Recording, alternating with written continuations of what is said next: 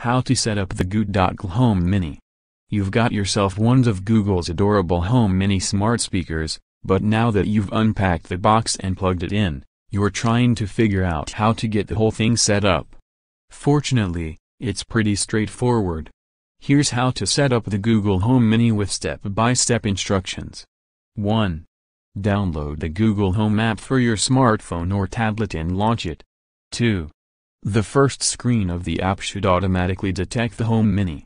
If it doesn't, tap the device button in the top right and then tap the Add New Device button to get instructions on how to find the device. Tap Set Up. 3. If you've connected to the correct device, you should hear a sound from the Mini. Tap Yes in the app. 4.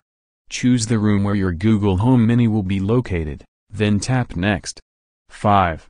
Select your Wi-Fi network and tap Next. 6.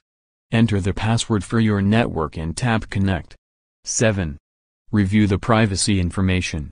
When you're done, tap Next. 8. If you want personalized results, follow the instructions to train the Google Home Mini to recognize your voice. If you've already trained another Google Home to recognize your voice, you can just tap Yes, I'm in. Once training is complete, tap Continue. 9. Google Home Mini lets you select between two voices. You can play samples of each and decide on the one you want. When you've chosen one, tap Next. 10. Enter your address if you want to get customized local data for traffic, weather, and other services. 11.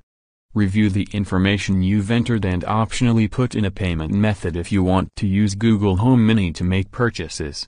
When you're finished, tap Next. 12. Tap Continue. 13. The final screen gives you some sample commands you can give. Tap Finish Setup when ready. You're all set. See also, the best smart home device